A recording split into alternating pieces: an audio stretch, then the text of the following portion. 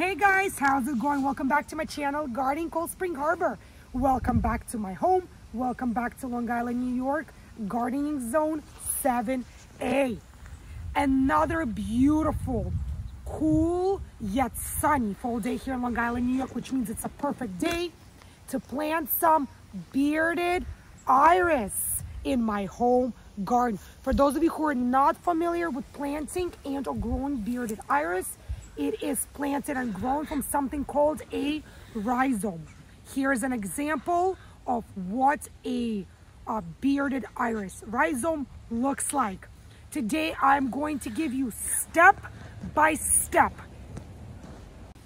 easy yet clear and proven instructions on how to correctly plant and grow gorgeous bearded iris plants from a garden center purchased rhizome.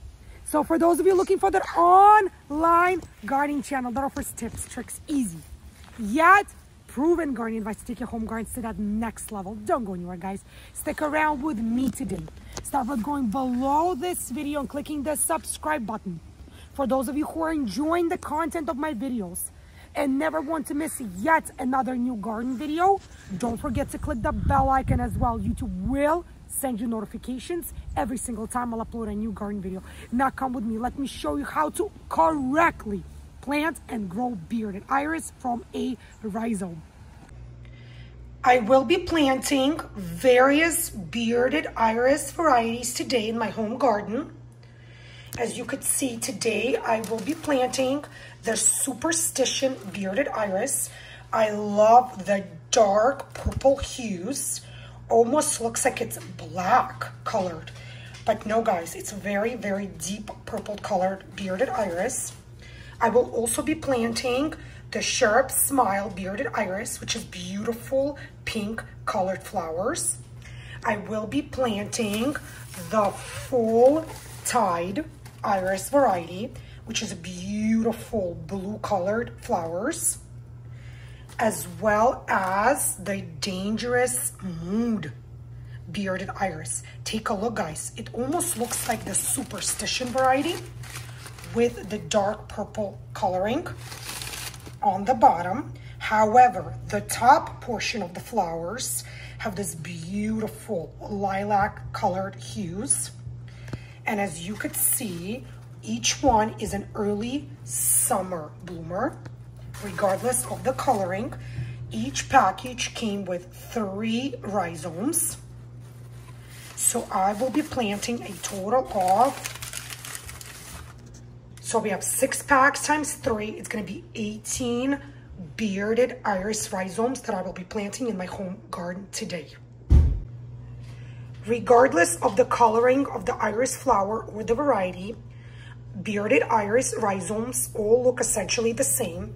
Here I opened up the package with the Superstition variety, and I wanted to show you what an iris rhizome looks like.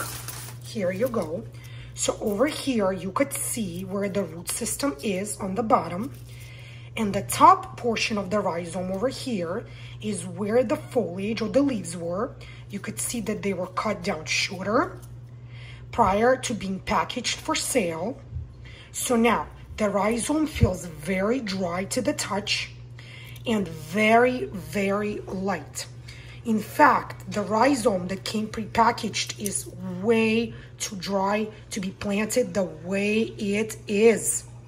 So it is always highly, highly recommended that you pre-soak your iris rhizome in some sort of a bowl or a bucket with room temperature tap water for at least 2 to 3 hours prior to planting your rhizome in the ground. So I was able to start pre-soaking some of the rhizomes. You could see over here in this bucket. Don't mind the bucket, guys. It's one of my kids' trick-or-treating buckets, but the handle's broke, so why not use it for gardening purposes? So I pre-filled this bucket with room temperature tap water, and I already placed some of the rhizomes into this bucket so they can pre-soak. So I'm going to do essentially the same thing with the rest of the rhizomes, because the longer they will pre-soak, the better it is. So basically the rhizomes have to rehydrate prior to being planted in the ground. So I'm going to give these rhizomes good 3 hours to pre-soak over here in my kitchen in this room temperature tap water, and I'll keep an eye on them. And then we're going to go outside together with you, and I'm going to show you guys exactly where I will be planting these beautiful flowers. While my rhizomes are pre-soaking, basically rehydrating, there's something very important to note when it comes to planting and growing iris. So iris, bearded iris to be exact, is a full sun loving plant. You have to acknowledge the fact that when they will grow and form the flower bud and bloom, they will be relatively tall plants. So the mature height will be about 3 feet. So what does that mean? And in fact, some varieties, some coloring will reach a height of 4 feet, as you could see over here, such as the full tide variety. So what does that mean? That means that you should be ready and willing to provide support for your iris plants in a form of a stick or some kind of a stake. So as the label suggests, and many of us home gardeners already know how tall iris flowers get once they reach their full maturity and start to bloom. So if you do know that the flower that you're growing will be at least 3 feet in height, if not taller, like this variety or some other varieties, be prepared. Provide that stake or that support that your plant will need, because some varieties of iris might have multiple flower blooms per stalk, and the weight of these flowers, especially if it rains or say it got hit with water through a sprinkler system, those flower blooms will get relatively heavy, very heavy. And this weight most likely will cause the flowers to bend down, snap, and break off. And you do not want to cause that damage to your plant.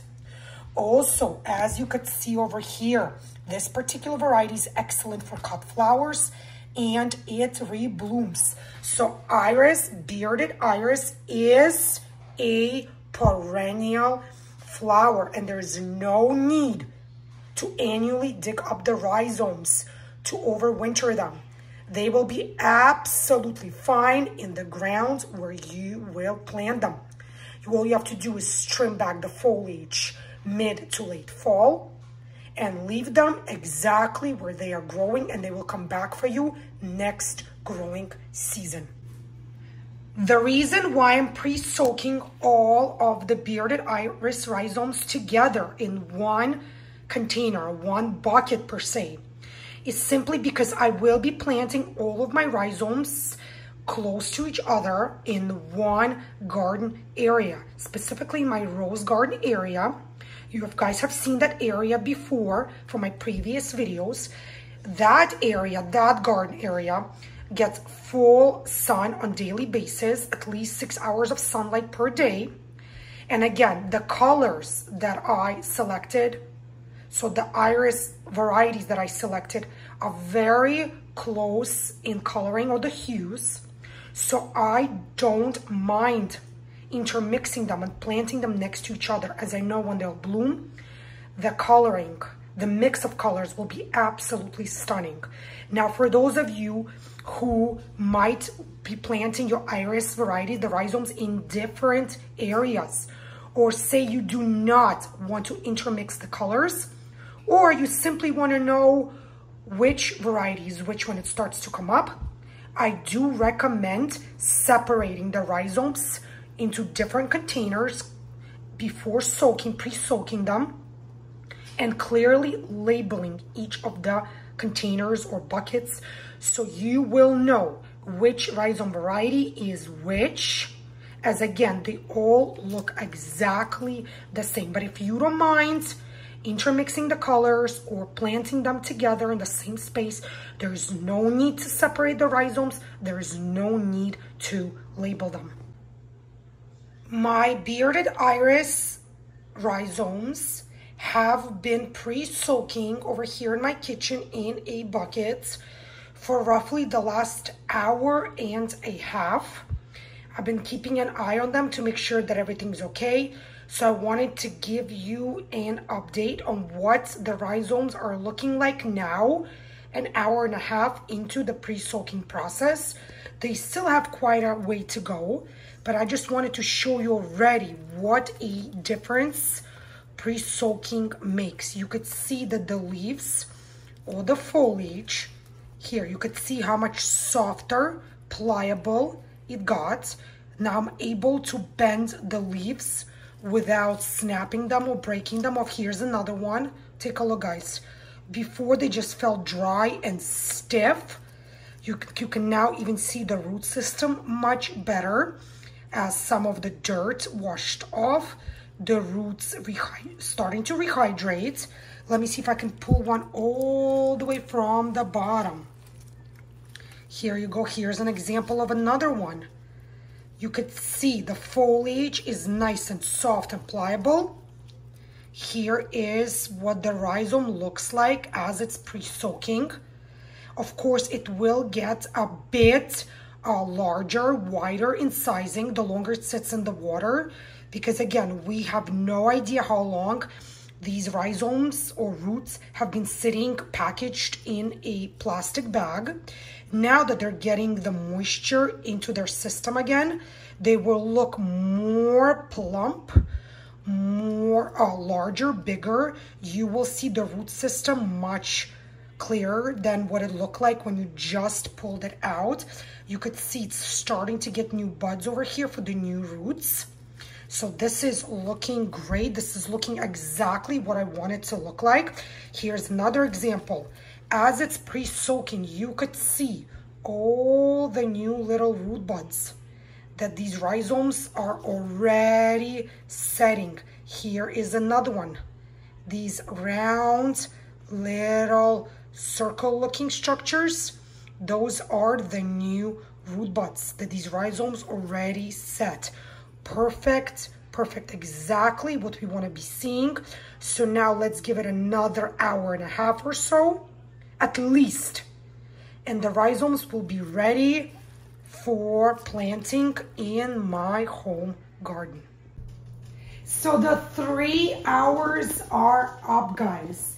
My bearded iris rhizomes have been pre-soaking in this bucket for the last 3 hours. So it's time to drain out the water, and it's time to go on over to my rose garden and to plant these in the soil. Again, why I call it the rose garden is because majority of the plants growing there are rose shrubs.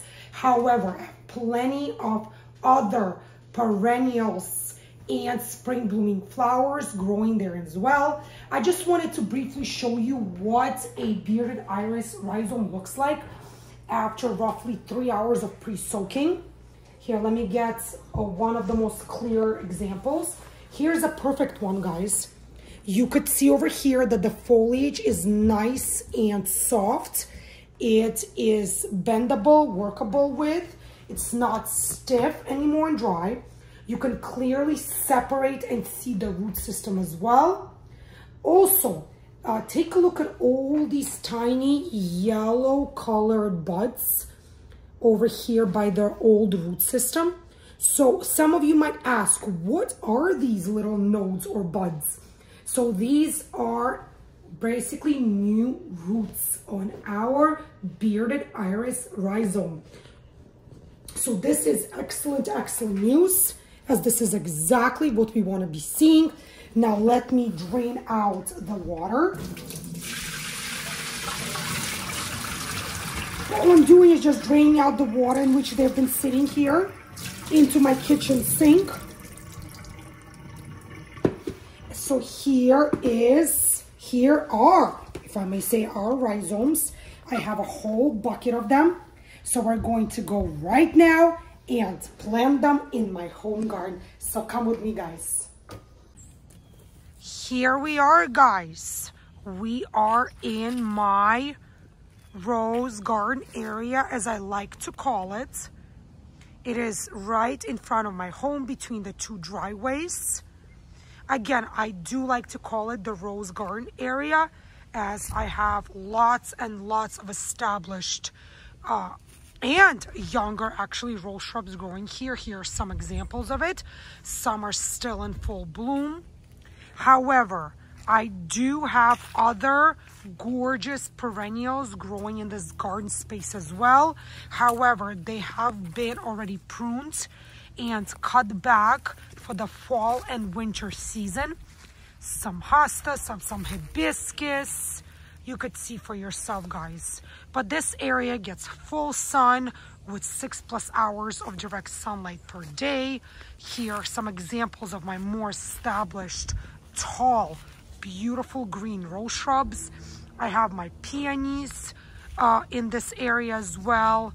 Over there, remember we did the video together of how you should prune your peonies down in the fall season. You can still see the supports there. I have my lilacs over here, some hydrangea shrubs over here, some smaller trees. But either way, guys, today we are going to plant my bearded iris, my new bearded iris, if I may say, in the same area over here. I do have some established bearded iris growing in this area as well, and I'm going to show you in a second what those guys look like currently right now in the month of November. Over here, you could see some of my more mature established iris plants. Here are some leaves that are left, the foliage. As you could see, I already pruned them down for the fall and winter seasons. But this is just an example of what should be done, what more established iris, bearded iris plants look like now in the late fall. Their foliage should be cut down to roughly 1 to 2 inches above the soil level. We do not dig them up here in zone 7A, as they are pretty cold hardy here, and they do absolutely fine the way they are. So I leave the root system intact, and I just prune down the foliage to roughly 2 inches above the soil level. Here we are, guys. I want to show you exactly what you will be needing in order to properly and correctly plant your bearded iris plants in your home garden. Of course, first and foremost, you will need your iris plants, the rhizomes. I have them here sitting in this bucket. Again, please excuse the bucket, what it looks like. Again, the handles broke off from my kids' buckets, but why not salvage it? I used it to pre-soak my rhizomes. So here they are. There are quite a few of them. You could see that they're still wet and moist.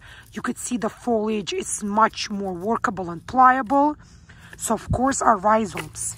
Next, you will need a hand shovel or a digging tool of some sort to make our planting hole. You will need gardening gloves of some sort.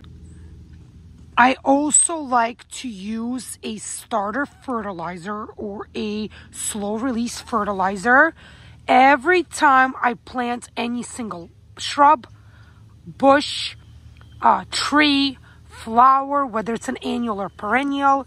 So ideally, when it comes to bearded iris, I do like to use the Spom Organic Biotone starter fertilizer.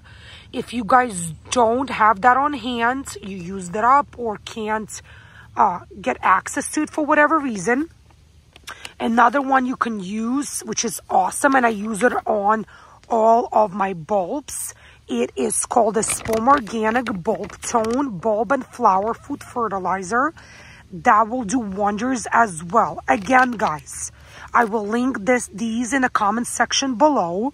However, if you do not have access to either one, by all means, you can use any granular, slow release fertilizer that you have laying in your home, your garage, your shed, or any slow release plant fertilizer that you can currently afford and get your hands on. Either way, guys, many of you have been asking me, am I associated with Espoma Organic? Why do I keep showing these products? No, guys, I am not associated with them. I do not market their products. I do not make any sort of profit from them whatsoever. I simply use these products in my home garden on every single day basis, and they do wonders for me, and I truly, highly recommend them to you guys as well. Fall 2023 is in full gear. You could see leaves keep falling. So I did try to clean up the area in which I will be digging quite a bit. So now let's make our digging hole. So when it comes to bearded iris, the hole which you must dig, the planting hole, should not be very deep. In fact, it should only be about 1/2 inch to maximum of 1 inch in depth. No more than that. Let me explain to you why. So here is our rhizome. So here again is our rhizome, our bearded iris rhizome. Again, you could see here in the sunlight, you could see all the new fruit buds forming on the bottom, which is exactly what we want to be seeing. You could see the old root system. As with any flower plant we're planting, of course, we want to ensure that we plant our bearded iris rhizome root side down, of course. So here is the hole I have made. You could see it's not deep at all. It's quite shallow, in fact. So when it comes to bearded iris, we want to plant, of course, root side down, as I just mentioned, but also at an angle, a slight angle per se. And when we backfill the hole, you want to make sure that this older foliage still remains above the soil level. Here you go, guys. I have made my planting hole, dug it up. Again, it's no more than 1/2 inch in depth. I've amended it with some biotone starter fertilizer. Again, guys, no pressure. Use any slow release fertilizer, granular, I prefer, that you can currently get your hands on. So here you go. Now it's time to position our pre-soaked rhizome like so into the planting hole. Make sure that the foliage will stay exposed above the soil level, even after you backfill your planting hole. Here you go. I have positioned my pre-soaked rhizome. You could see it's at a slight angle. The foliage is still sticking up above the soil level, which is very, very important. You could see how shallow the hole is. It's not the same depth as we would do when we plant our tulips or daffodils, so it's a bit different. Now what you want to do is basically backfill your hole. I like to give it a little tap, not too deep. Bearded iris is not one of those plants that likes to be buried in great depth, or it will not grow for you guys. Don't bury it too much. 1/2 inch to 1 inch in depth, and 1 inch, I would say you're pushing it. That would be the maximum. So let's get the rest of my bearded iris rhizomes planted right over here. Here is another example. So here's the first one that I planted. I'm going to leave a few inches in distance. So here's the second hole. Again, guys, it's not deep at all. It's a pretty shallow hole. Now that I've made my planting hole, I'm going to slightly amend it with my slow release fertilizer. And I'm going to place my pre-soaked bearded iris rhizome into this planting hole. Here you go, guys. I have amended yet my second hole with the fertilizer, slow release fertilizer. Now let's get one more pre-soaked rhizome out of our container. Doesn't matter which one, as they all have to be planted today. So I will place it once again at a slight angle like so. Of course, root side down. I want to make sure that the foliage is sticking up above the soil level.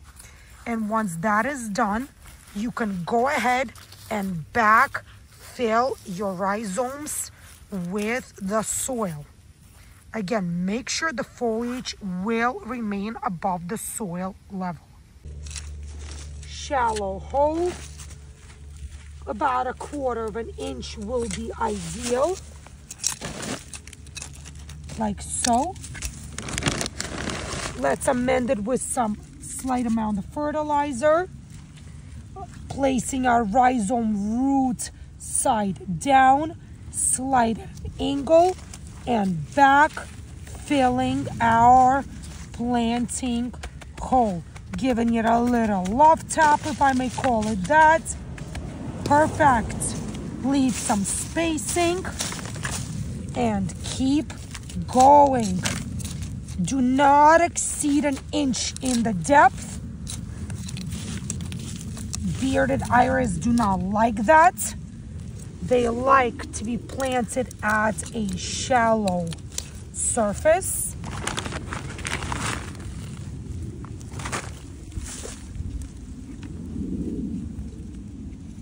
Angle, root side down. A little tap to push it down into the soil surface. Remember, the foliage must stay up above the soil level. We are progressing quite nicely. As you could see, half of our rhizomes, our bearded iris rhizomes, have already been planted. Here are some of the ones I have planted. Another half of our bucket to go. So let's get started. Here you go, guys. I am all done planting my bearded iris over here in my rose garden area. You could see how beautiful and sunny it is right now in this area. And as the day goes on, it gets sunnier and sunnier, plenty of sunlight. So I'm sure that these bearded iris will be very, very happy growing over here. And I'll make sure to keep you guys updated. I'll give you the progress on how they are sprouting, how they are growing come next spring and summer seasons. Also, stay tuned for those videos as well. But here you go, guys. That is how easy it is to plant some beautiful bearded iris in your home garden. And I guarantee if you follow the steps that I've shown you today in this video, you're going to have some beautiful, abundant, gorgeous iris growing in your home garden. This is it for this video, you guys. Thank you so much for joining me here on this mild, sunny, gorgeous fall day in Long Island, New York, Zone 7A. Today, I planted over 40 bearded iris from a rhizome behind me in my rose garden area, and I showed you guys exactly how I plant my bearded iris step by step. Everything from pre-soaking the garden purchased rhizomes to how I plant them over here in my home garden. For those of you who enjoyed today's video, if you found the content of this video to be useful, helpful, informative in any way, show me that support, guys, by clicking thumbs up below. Talk to me, guys, my fellow viewers, and you guys, my precious subscribers. Let me know, do you have bearded iris growing in your home gardens? If so, when and how do you guys plant it? Let me know if you planted from rhizomes, already established plants. I would love to see those stunning pictures from you guys. For those of you who haven't yet subscribed to my garden channel, yet you watch my videos all the time, what are you waiting for, guys? Do so today. Super easy for you to do, yet so pleasing and rewarding to me, knowing that you guys watch my videos, that you enjoy the content of my videos, that you find my gardening videos to be useful, helpful, informative in your own home garden. Click the subscribe button below. It's that simple, guys, yet so rewarding to me. For those of you guys who have been watching my videos, who have been following my channel, and never ever again want to miss yet another new uploaded gardening video, don't forget to click the bell icon as well. YouTube will send you notification every single time I'll upload a new gardening video. I want to thank all of you, my loyal viewers, and you guys, my precious subscribers, for that continuous support. I personally want to take a minute to thank each and every single one of you, my loyal viewers, my precious subscribers, for that continuous support when it comes to watching my videos and my gardening channel. I truly and sincerely appreciate each and every single one of you. I want to tell you guys that I wish each one of you health and happiness, and I want each and every single one of you to be well. And as I always say at the end of each and every one of my videos, happy gardening, guys, and I'll see you again in my new upcoming gardening videos. Bye, guys. Stay warm and healthy.